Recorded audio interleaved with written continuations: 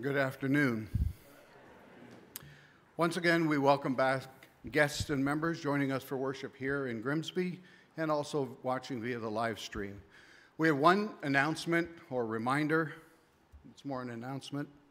There's a coffee social downstairs after the service in light of the baptism that we're having this afternoon. And we welcome to the pulpit our own Pastor Rolf, who will lead us in worship.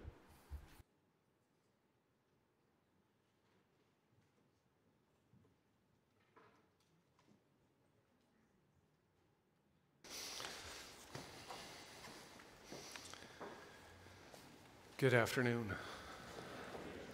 Out of reverence for the Lord, let's begin together this afternoon while standing.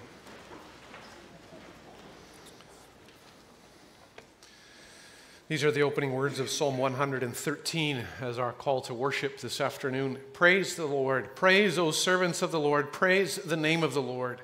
Blessed be the name of the Lord from this time forth and forevermore. From the rising of the sun to its setting, the name of the Lord is to be praised. We respond to this call to worship in unison with the confession that our help is in the name of the Lord who made heaven and earth. Amen. Receive also our Lord's greeting, grace to you and peace from him who is and who was and who is to come, and from the seven spirits who are before his throne, and from Jesus Christ, who is the faithful witness, the firstborn of the dead, and the ruler of the kings of the earth. Amen. Let's also join a psalm of response to this greeting of our God. We'll sing the words of Psalm 81, the stanzas 1, 2, 4, and 5.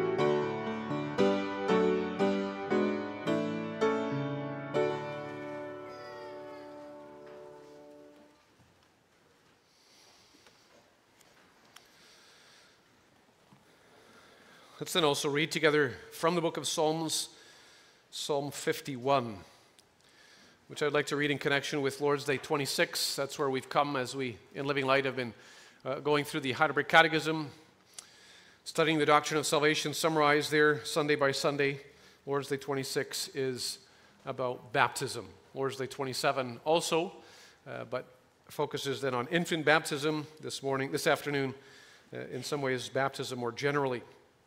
Lord's Day 26 pairs well with Psalm 51 as David confesses his sin, and then looks to God to be the one who might wash him from that sin, as baptism confirms for us. So let's read Psalm 51 together. It is to the choir master a psalm of David, when Nathan the prophet went to him after he had gone into Bathsheba. Have mercy on me, O God, according to your steadfast love. According to your abundant mercy, blot out my transgressions. Wash me thoroughly from my iniquity and cleanse me from my sin. For I know my transgressions, and my sin is ever before me. Against you, you only have I sinned and done what is evil in your sight, so that you may be justified in your words and blameless in your judgment. Behold, I was brought forth in iniquity, and in sin did my mother conceive me. Behold, you delight in truth in the inward being, and you teach me wisdom in the secret heart. Purge me with hyssop, and I shall be clean. Wash me, and I shall be whiter than snow. Let me hear joy and gladness. Let the bones that you have broken rejoice. Hide your face from my sins and blot out all my iniquities. Create in me a clean heart, O God, and renew a right spirit within me. Cast me not away from your presence, and take not your Holy Spirit from me. Restore to me the joy of your salvation, and uphold me with a willing spirit. Then I will teach transgressors your ways, and sinners will return to you. Deliver me from blood guiltiness, O God of my salvation, and my tongue will sing aloud of your righteousness. O Lord, open my lips, and my mouth will declare your praise. For you will not delight in sacrifice, or I would give it. You will not be pleased with a burnt offering. The sacrifices of God are a broken spirit. A broken and contrite heart, O God, you will not despise. Do good to Zion in your good pleasure. Build up the walls of Jerusalem. Then will you delight in right sacrifices, in burnt offerings, in whole burnt offerings. Then bulls will be offered on your altar. So far, the selected scripture reading. In response, we'll also sing together from Psalm 69. You may notice as we sing Psalm 69, for those of you that are familiar with the book of praise, that it has the same melody as Psalm 51 in the book of praise. Psalm 51 and 69, the same melody, because in many ways they also communicate similar truths, and so it's fitting to put it to the same melody. Psalm 69 is a psalm that very clearly foreshadows the coming of Christ as the one in whom we have this washing away of our sins. So fitting for us also to sing Psalm 69 in connection with baptism and with the preaching of God's word. Let's sing Psalm 69, the stanzas 1, 6, and 10.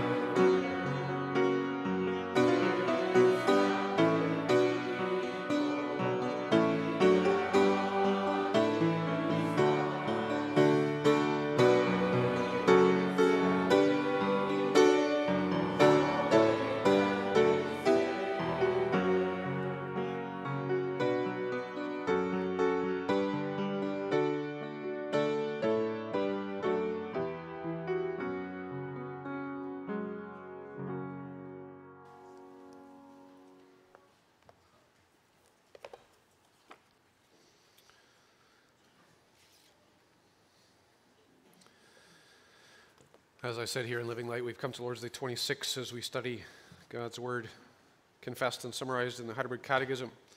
Lord's Day 26. It is our custom here that I read the question and invite you to join together in reciting the answer as they appear on the screen. How does holy baptism signify and seal to you that the one sacrifice of Christ on the cross benefits you? In this way, Christ instituted this outward washing, and with it gave the promise that, as surely as water washes away the dirt from the body, so certainly his blood and spirit wash away the impurity of my soul, that is, all my sins. What does it mean to be washed with Christ's blood and spirit? To be washed with Christ's blood means to receive forgiveness of sins from God through grace because of Christ's blood poured out for us in his sacrifice on the cross.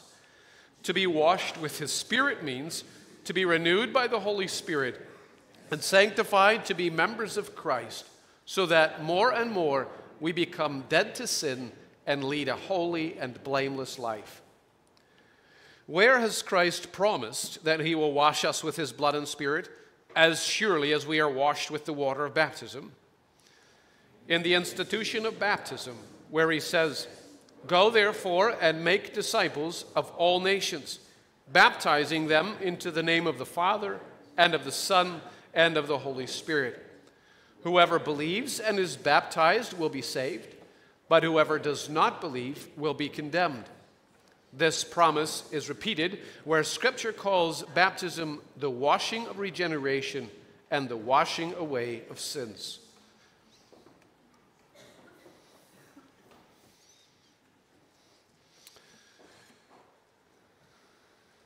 As our amen to the message, we'll sing together the words of Psalm 101, the stanzas 1, 2, and 3.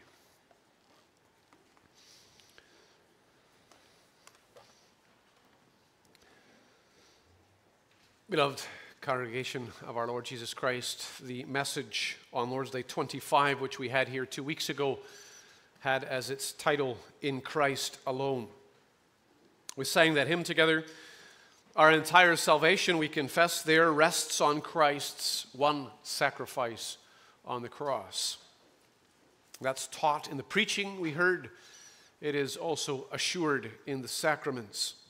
Our entire salvation is in Christ alone. That's not just our salvation as opposed to someone else's salvation. Our salvation rests on Christ's one sacrifice on the cross, whereas for the Buddhist it is the eightfold pathway. Well, they might think that's salvation, but it's not. True salvation for anyone, we confessed last time, is through Christ's one sacrifice on the cross. After all, Jesus says, "I am the way, the truth, and the life. No one comes to the Father except through me." And so Paul repeats in Acts 4, verse 24, "There is no other name under heaven given to men by whom we can be saved." No other name given to men. Now, none of that fits very well with our supposedly tolerant culture. In a society that says, go ahead and believe what you want to believe, if that's what works for you, then go ahead and believe that. It just doesn't work for me. We have to confess wholeheartedly in response, but there is no other way. There is no other way. And we know that to be true both from the Word and the sacraments. The only ground for our salvation is in the one sacrifice of Jesus Christ on the cross. Without him, we have nothing. Nothing. That is very exclusive. But it is the truth revealed in the Word of God. Now then, objections are sometimes raised. What about those who have never heard about Christ? Can there really be no hope for their salvation? You know, those tribes who have perhaps for centuries lived in the wilderness or the jungle where missionaries have never reached, as the question often goes. Or perhaps those who were simply missed by the gospel in history. They've never known anything about the Lord Jesus Christ and him crucified. What about them? Now, we don't have to pry into the righteous judgments of God. Instead, we marvel at his good pleasure.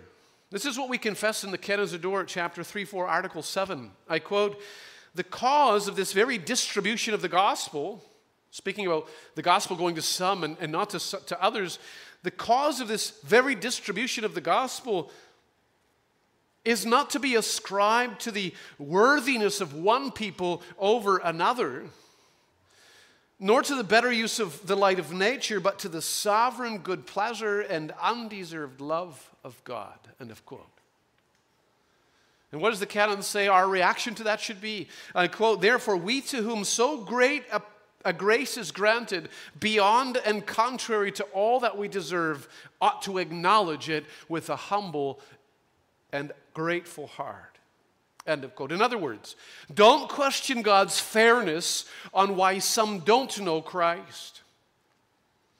Instead, praise him for his unfairness, as it were, in giving you grace.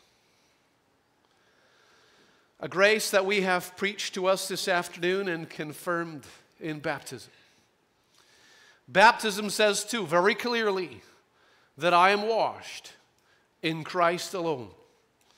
That's the message this afternoon. Baptism says, I'm washed in Christ alone. And first we hear about why I need it. Secondly, how I get it. And third, where I see it. Baptism says I'm washed in Christ alone. First of all, why I need it, this washing. Each of the bedrooms in our house at home has a laundry basket. Maybe many of your homes have the same. Periodically, almost daily it seems sometimes, those baskets get carried from the bedroom to the laundry room. As I'm working downstairs, I hear this upstairs. And occasionally I hear the question, why is this in the laundry? Well, maybe it's because our youngest threw something in there that wasn't supposed to be in there. But more often than not, it's a question about clean clothes. Why is this in the laundry? Did you even wear this? Apparently, it's easier to just throw it in the basket than to put it in the cupboard or the drawer. And I doubt that it's just our house. I know it's not just our house. But it is a fair question, isn't it? Why is this in the laundry? You don't put it in there unless it needs washing because it's dirty. You don't typically wash what's clean. So when the Bible talks about washing, we get that. Probably most of the boys and girls here this afternoon get that too. You wash something when it's dirty. And sometimes you don't see it right away, how dirty it is or how dirty you are. A hot, humid day might leave you sweaty and sticky, but you don't always see that right away. Some filth is invisible. But you wash anyway when you know that it's dirty. You've got to love the sacraments. They are so special in their simplicity. We hear the word baptize, and we probably think of this commandment, first of the sacrament. But the word baptize wasn't always as technical a word, if we could put it that way, as it is today. In Jesus' day, they might have first related the word for baptizing to a similar sounding word, which is the word for dipping, bapto. Think of the story of the rich man and Lazarus. The rich man asked Lazarus to dip the tip of his finger, to bapto his finger in water and cool his tongue because of its agony. Or Judas dips his bread in the wine with Jesus. Baptize sounds like bapto, which is simply dipping. Even the word to baptize, as Jesus uses it, is a Greek word, baptizo. It sounds the same almost. It's used in the Old Testament translation. When they translated the Old Testament from Hebrew into Greek, they used that, baptizo, for cleansing and for purification, which you know about in the Old Testament, purification laws. Think of the story of Naaman in 2 Kings chapter 5. Elisha tells Naaman to go and wash himself in the Jordan River 7 times. Wash yourself is the command. So what does Naaman do? We're told in verse 15 that he eventually dips himself in the river. He baptizes himself in the river. Picture Jesus then, about to ascend into heaven, giving his great commission, which we read together in Lord's Day 26, question answer 71. Go therefore and make disciples of all nations, baptizing them. In the Jewish ears of his disciples, Jesus' choice of words comes with all kinds of background for them. Background of purification rituals, background of these washing ceremonies. Go and make disciples of all nations, washing them and cleansing them. And the simple message to them is, they're dirty. Baptism says we are washed in Christ alone. Why do we need it? Very simply, because we're dirty. Jesus wouldn't have commanded baptism if we were clean. And so the form we're going to read later for Samantha's baptism also explains this way: the immersion in or sprinkling with water signifies the impurity of our souls. And that captures the wording of our Lord's Day this afternoon as well. His blood and Spirit wash away the impurity of our soul, that is, all my sins. Baptism says very simply and very clearly, you need washing because your sin makes you dirty. We have to think on that and reflect on that when we later see the Harrinks stand up here at this baptismal font and witness the water sprinkled on Samantha's head. Even she needs washing because she's dirty. Like me, like you. But that's not always so easy to admit, is it? We read the beautiful Psalm 51. David's very frank and honest confession of sin after committing adultery with Bathsheba. Have mercy on me, O God, he begins, for I know my transgressions, and my sin is ever before me. Against you only have I sinned and done what is evil in your sight. Behold, I was brought forth in iniquity, and in iniquity did my mother conceive me. It's moving psalm, isn't it? Moving in its rawness, in its brokenness. As David will sing later in the same psalm, the sacrifices of God are a broken and contrite spirit. A broken and contrite heart, O God, you will not despise. And you can hear that when you read the psalm. The words that we can take up as our own. A heartfelt confession of sin. But there's a backstory to that psalm, isn't there? It's the story of Nathan in 2 Samuel 12, when Nathan the prophet pays David a visit. Then Nathan tells David, perhaps you remember, about a rich man with many sheep and a poor man with one sheep, one that he treats as a daughter, and how that rich man, when he received a guest, a traveling guest, took the lamb from the one man and offered it as a meal for his guest. And as David hears this story, he becomes very angry. He says, as the Lord lives, the man who has done this deserves to die. And so he convicts himself with his own words. That was Nathan's point. David was that rich man who had everything. And yet David coveted, committed adultery, murdered, deceived, and tried to cover it all up as if it can be hidden from the eyes of God. Very likely Psalm 32 was written about the same. For when I kept silent, David sings there, he was silent. See, Psalm 51 didn't just flow from his lips or from his pen or however he put the psalm together the day after he had committed adultery with Bathsheba. Maybe not even days later. Maybe it was a year later. Hide it, deny it, downplay it. That's what we do with sin. Because sometimes we are unconsciously blind to our own sin, or we are consciously blind to our own sin.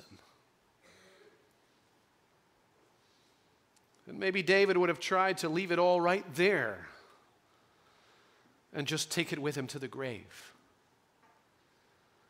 But God wouldn't let him.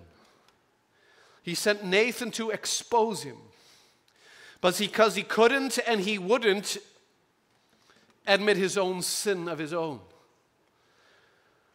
There are times that we need a Nathan to come along and point out our sin for us, to confront us with our sin. Or if not a Nathan, the sacrament of baptism. Baptism for Samantha this afternoon isn't only about God's grace to her. God gives it as a gift to His church. We get to benefit from her baptism too. The sprinkling with water later signifies the impurity of our souls too. Why else would this washing in Christ be necessary? That gives us an opportunity to come clean before God. The call of the gospel always is repent and believe. Baptism says to all of us this afternoon, you need to be washed. You need to be washed in Christ. So come clean, beloved. We're going to hear it in the forum later too, what David sings. By nature we are children of wrath. We are conceived and born in sin. How does that show itself in your life? Every circumstance in our life, every situation, whether it's a good situation or a bad situation, whether it's easy or whether it's difficult, every one of them presents us with a test, as it were. How are you going to respond in this situation? With what words, with what actions, with what thoughts? Where is all that coming from? Doesn't it all come from what's deep down in the heart? That's what Jesus teaches. Out of the overflow of the heart, or from the heart comes. In the course, How People Change, which we're going to be able to participate in soon, hopefully as congregation, they use this great illustration, which has probably stuck with all of us who have been busy with it already. It's an illustration of a glass of water. Glass of water. If I have a glass of water and I bump it, what will happen? If there's enough water in it, water will come out. Then if I ask, why does the water come out? Think on what your response to that would be. Why does water come out if I bump the glass?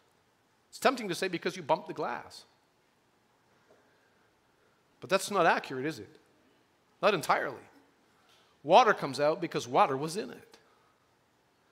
If I bump the glass, milk won't come out of it because there's no milk in it. There's water in it. Water comes out when it's bumped because water was in it. Similarly, our lives. It's tempting to blame our situations, our circumstances that bump us in life for the sin that comes out, but that's not it. Sin comes out because sin is in the heart. My heart. Those sinful words, those sinful actions, those sinful thoughts, they come from a heart that is by nature sinful. The more you consider that, the more you meditate on that, the more you realize how all-pervasive the impact of sin is.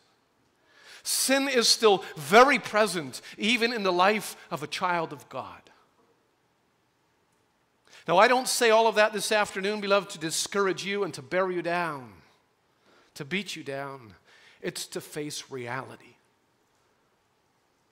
But a reality in light of the sacrament. God is telling us about His grace. As though He says, I see that you need washing desperately.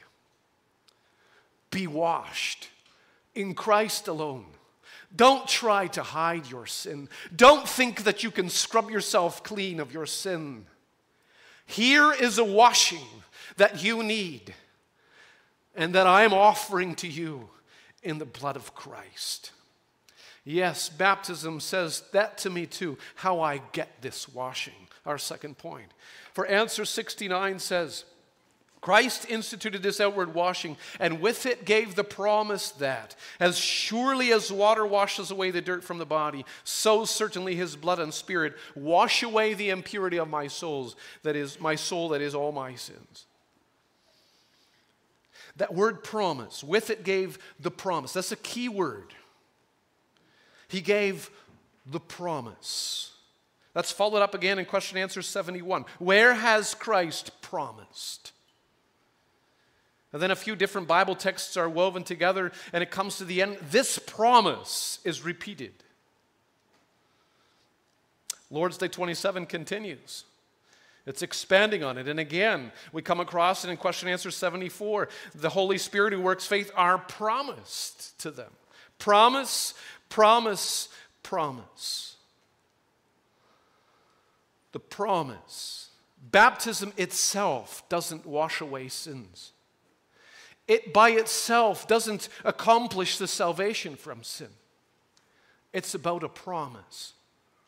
It's not even going to be a sign of some kind of faith that already exists necessarily in Samantha. It's about the promise. And this is, again, the promise which we confessed. As surely as water washes away the dirt from the body, so certainly his blood and spirit wash away the impurity of my soul, that is all my sins. That's a very clear and powerful promise. Again, don't you just love the sacraments? Also as parents, it's true for all of us. It's true for all of us, but baptism, for example, is so clear, it's so simple, it's so explainable, even to our youngest children. A great teachable moment in the pew. Baptism gives us the gospel promise so very clearly. It's a very clear picture that baptism presents. And with that clear picture, a very clear promise. As surely as water washes away dirt from the body, as surely as water, summer is upon us. Hours of playing in the sun, in the sandbox, at the beach, who knows where. The youngest kids here this afternoon know how that goes too. Sometimes when you empty the bathtub at the end of the day, you're done that bath, the water is drained out, there's a layer of sand in there. Water and soap washes that off the body. As surely as water washes away dirt from the body, so certainly his blood and spirit wash away the impurity of my soul, that is, all my sins. So certainly. That's what Christ's blood and spirit does. Wash away all my sins. That's the promise. As was mentioned, Lord's Day 27 will go on to say that the water itself doesn't wash away sins, only Christ's blood and spirit. It's not as though once washed with water at baptism that sin is automatically gone. The promise of your baptism still demands a response to that baptism. That's why Jordan and Jennifer are going to hear it later too. A reminder for all who have been blessed with children. Parents have the duty to instruct their children in these things. We want our children to grab hold of those promises by faith. We all need to grab hold of those promises by faith. And how do you do that? What does that look like? It looks like what we read in Psalm 51. When we turn to God with humble hearts, contrite hearts, confessing our sin and repenting from them. It looks like the realization that no matter how much we might try to scrub ourselves clean, the only effective washing is the blood and spirit of Christ. David says it. Wash me thoroughly from my iniquity, and I shall be whiter than snow. That's his plea. Wash me thoroughly from my iniquity and cleanse me from my sin, Or he says to hide your face from my sins and blot out all my iniquities. Blot out. You blot out something that's been written down. That's what the image is. David has in mind that there exists this record of his sins that's written down, all of his sins. Blot it out, Lord. He says, destroy that record. Baptism doesn't only say that we need the washing, but also how we get it. Only when that record of sins has been blotted out and dealt with. David didn't know how all that was going to unfold, because it's not until the New Testament that we realize what it was going to take. Paul uses the same language as David does in Colossians 2, verse 13 and 14, when he says this, and you, who were dead in your trespasses and the uncircumcision of your flesh, God made alive together with him, having forgiven us all our trespasses by canceling the record of our debt that stood against us with its legal demands. This he set aside, nailing it to the cross. Imagine that there was this record of your debt, a book, or perhaps just a long, long, long sheet of paper, detailing everything that you have ever said that was sinful, thought, done, whatever, and that was nailed to the cross. Little did David know that's how his pleas would be answered, but he was sure that they would be answered. His plea in Psalm 51 comes with confidence and assurance. Verse 7. It's as though David is looking very directly at God when he says, purge me with hyssop. You, God, purge me with hyssop, and I shall be clean. Wash me, and I shall be whiter than snow. If God purges us, if God washes us, then and only then will we be clean. Whiter than snow, in Christ alone. And baptism is going to say to us again this afternoon, as the gospel message from God, I promise you that I will do that. In Christ's blood and spirit, I will wash you. It's my promise to you. Just turn to me and live. Turn to me and live a changed life. That's where we also see the washing in Christ alone. Where do I get to see it? To be washed with his blood and spirit, we confessed, means to receive forgiveness of sins from God. To be washed with his spirit means to be renewed by the Holy Spirit and sanctified to be members of Christ. So that more and more we become dead to sin and lead a holy and blameless life. More and more we become dead to sin. More and more, that's language of growth, isn't it? We could say that if being baptized into Christ's blood in a way makes us look backward, washed of the sins we have committed, being baptized with Christ's Spirit makes us look forward at an increasingly changed life. One commentator puts it this way, I quote, "Baptism reminds me of what has happened already and encourages me to become what by faith in Christ I am, holy and blameless before God." For as you can read in Romans chapter 6, being baptized isn't only the promise of being united with Christ in his death, it's also his resurrection. We were buried, therefore, with him by baptism, Paul says, into death, in order that just as Christ was raised from the dead to the glory of the Father, we too may live a new life. And later, so you also must consider yourselves dead to sin and alive to God in Christ Jesus. And that life in Christ grows. Here's how it's described in 2 Corinthians 3, verse 17 and 18. I quote, "Now the Lord is the Spirit, and where the Spirit of the Lord is, there is freedom.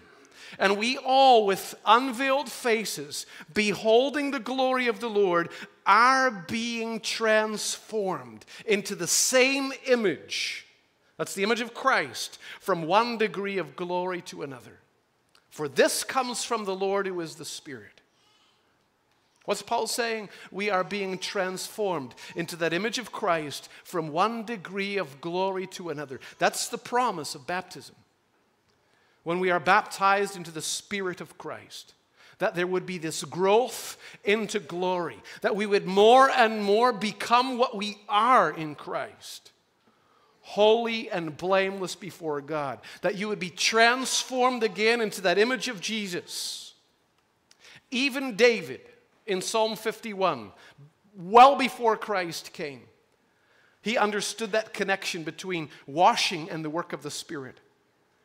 Purge me with hyssop, he sings, and I shall be clean. Wash me, and I shall be whiter than snow. Cast me not away from your presence, and take not your Holy Spirit from me. And what's going to come out of that? What is all of that going to look like? What are people going to see?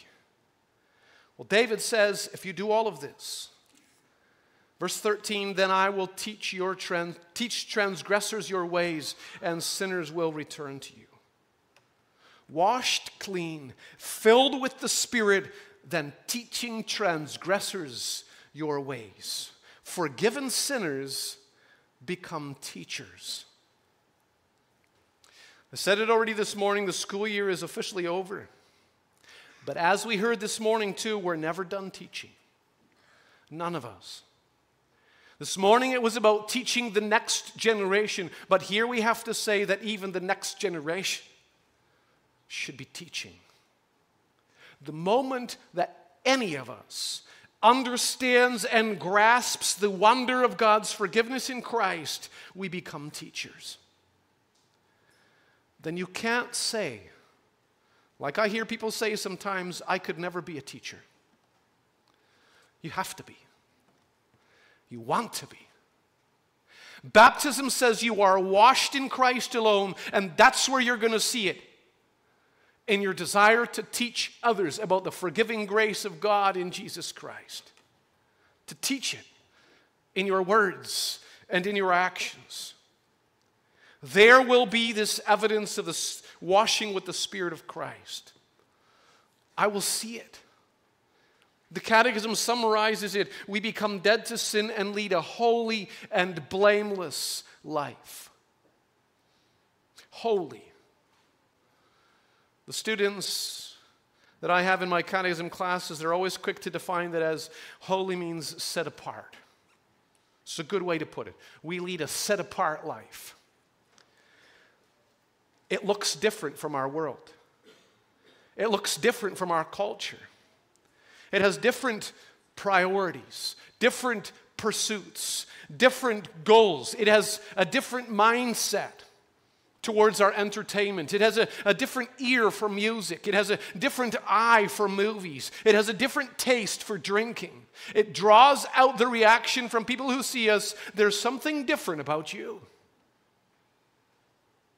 Holy, different, and blameless. Blameless, says the Catechism. That's not perfect. Otherwise, Job and Zechariah and Elizabeth and many others in the Bible, they couldn't be identified as blameless. They weren't perfect. But blameless means having a one-heart focus on living for Jesus Christ, an undivided aim to live according to the commandments of God, a pure desire to acknowledge Him in everything. There's an integrity there, in other words, an honesty, a transparency. It's in knowing that we depend on Christ alone. It's a living a life that has the cross of Jesus Christ as its focus. It's what the cadets sing as their theme song. Right, cadets, this afternoon? Living for Jesus. A life that is true. Striving to please Him in all that I do. Yielding allegiance, glad-hearted and free. This is the pathway of blessing for me. O Jesus, Lord and Savior, I give myself to Thee, for Thou in Thy atonement didst give Thyself for me. I own no other master. My heart shall be Thy throne. My life I give henceforth to live, O Christ, for Thee alone. And what's that going to look like? We could say it starts with joy. David sings in his brokenness, "Restore to me the joy of your salvation." See, sin and all of its consequences in this world can be so joy-sucking, so joy-depleting. But to have our hearts focused again on our washing in Christ alone, as baptism also says it, that is joy-producing. Restore to me the joy of your salvation. What joy that salvation brings to know ourselves washed in Christ alone. A joy that ought to radiate from us so that, as Paul and James also say in the New Testament, we can even rejoice in our suffering, in our trials. Because if baptism says that I am washed in Christ alone, then having been washed, I can also be presented in glory on the day of Jesus Christ. There is nothing more joyful than that. Amen.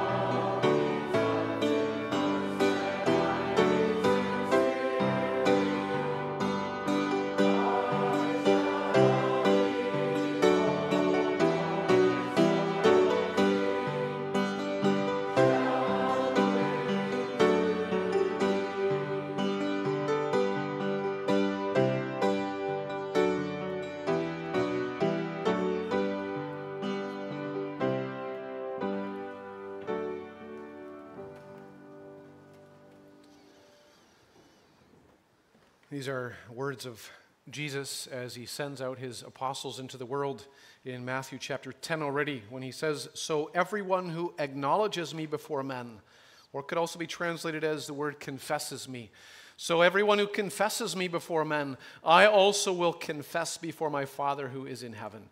But whoever denies me before men, I also will deny before my Father who is in heaven." May we, by God's grace, be found among those who are freely confessing him before men.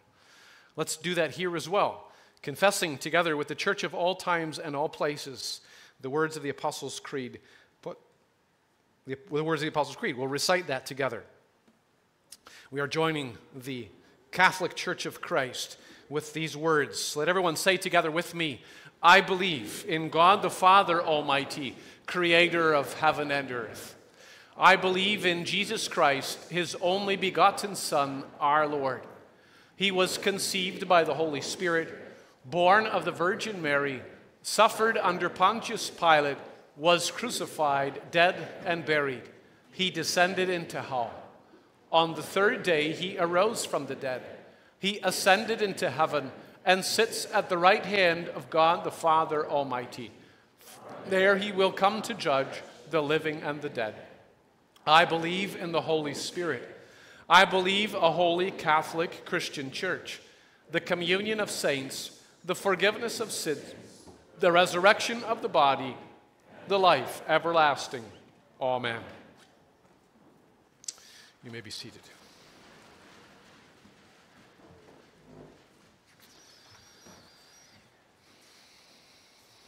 We now have the privilege of witnessing the administration of baptism for Samantha Marlene Harink. Before we witness that together, let's first consider further what God's Word teaches us about baptism, and specifically about the baptism of infants, as that's been explained and summarized in the form which we have adopted for that purpose. It can be found in the back of the Book of Praise, page 597, if you would like to read along. Beloved congregation of our Lord Jesus Christ, the doctrine of holy baptism is summarized as follows. First, we and our children are conceived and born in sin, and are therefore by nature children of wrath, so that we cannot enter the kingdom of God unless we are born again. This is what the immersion in or sprinkling with water teaches us. It signifies the impurity of our souls, so that we may detest ourselves, humble ourselves before God, and seek our cleansing and salvation outside of ourselves. Second, baptism signifies and seals to us the washing away of our sins through Jesus Christ. We are therefore baptized into the name of the Father, the Son, and the Holy Spirit. When we are baptized into the name of the Father, God the Father testifies and seals to us that He establishes an eternal covenant of grace with us. He adopts us for His children and heirs, and promises to provide us with all good and avert all evil, or turn it to our benefit. When we are baptized into the name of the Son, God the Son promises us that He washes us in His blood from all our sins and unites us with Him in His death and resurrection. Thus we are freed from our sins and accounted righteous before God. When we are baptized into the name of the Holy Spirit, God the Holy Spirit assures us by this sacrament that He will dwell in us and make us living members of Christ, imparting to us what we have in Christ, namely the cleansing from our sins and the daily renewal of our lives, till we shall finally be presented without blemish among the assembly of God's elect in life eternal. Third, since every covenant contains two parts, a promise and an obligation, we are, through baptism, called and obliged by the Lord to a new obedience. We are to cleave to this one God, Father, Son, and Holy Spirit, to trust Him and to love Him with our whole heart, soul, and mind, and with all our strength. We must not love the world, but put off our old nature and lead a God-fearing life. And if we sometimes through weakness fall into sins, we must not despair of God's mercy, nor continue in sin. For baptism is a seal and trustworthy testimony that we have an eternal covenant with God. Although our children do not understand all this, we may not therefore exclude them from baptism. Just as they share without their knowledge in the condemnation of Adam, so are they without their knowledge received into grace in Christ. For the Lord spoke to Abraham, the father of all believers, and thus also speaks to us and our children, saying, I will establish my covenant between me and you and your offspring after you throughout their generations for an everlasting covenant, to be God to you and to your offspring after you. Peter also testifies to this when he says, for the promise is for you and for your children, and for all who are far off, everyone whom the Lord our God calls to Himself. Therefore, in the old dispensation, God commanded that infants be circumcised. This circumcision was a seal of the covenant and of the righteousness of faith. Christ also took them in His arms and blessed them, laying His hands on them. In the new dispensation, baptism has replaced circumcision. Therefore, infants must be baptized as heirs of the kingdom of God and of His covenant. And as they grow up, their parents have the duty to instruct them in these things. In order that we may now administer this holy sacrament of God to His glory for our comfort and to the upbuilding of the congregation, let's call upon His holy name.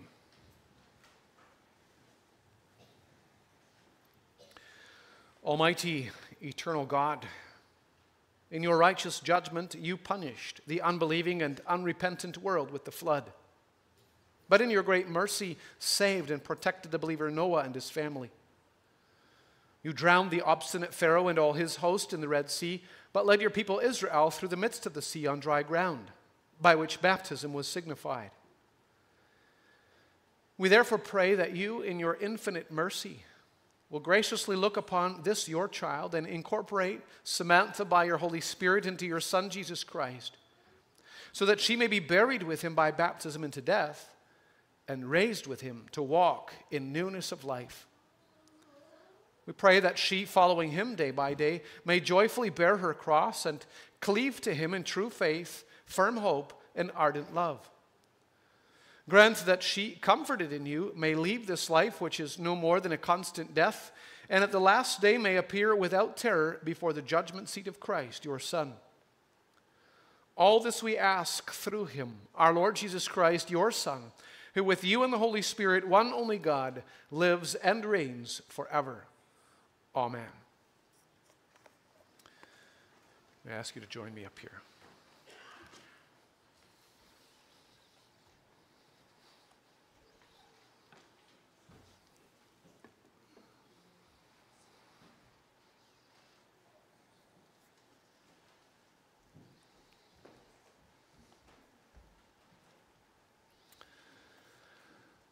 Beloved in Christ the Lord, you have heard that baptism is an ordinance of the Lord our God to seal to us and our children his covenant. We must therefore use this sacrament for that purpose and not out of custom or superstition. That it may be clear then that you desire baptism for the right purpose, you are to answer sincerely the following questions. First, do you confess that our children, though conceived and born in sin and therefore subject to all sorts of misery, even to condemnation, are sanctified in Christ or set apart in Christ, and thus as members of his church ought to be baptized? Second, do you confess that the doctrine of the Old and New Testament, summarized in the confessions and taught here in this Christian church, is the true and complete doctrine of salvation? Third, do you promise as father and as mother to instruct your child in this doctrine as soon as she is able to understand, and to have her instructed therein to the utmost of your power? What is your answer, Brother Haring and Sister Haring? After the administration of baptism, let's stand together with them and sing God's glory and his praise with hymn 7, stanza 2. Samantha Marlene Haring, I baptize you into the name of the Father and of the Son and of the Holy Spirit.